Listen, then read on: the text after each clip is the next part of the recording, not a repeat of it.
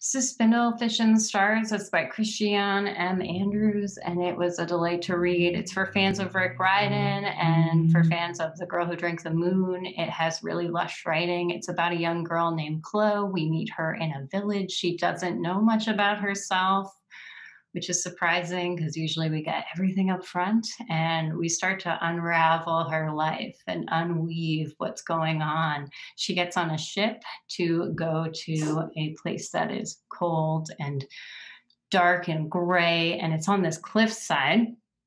Nobody speaks her language. She's not really sure what she's doing there and why.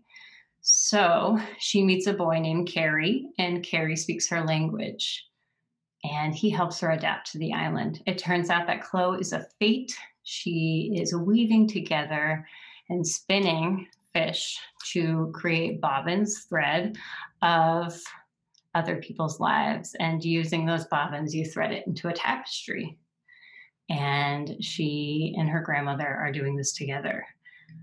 Chloe must do this to save her father, though. Her father is an artist, but he hasn't been as good as he used to be, and he is sick.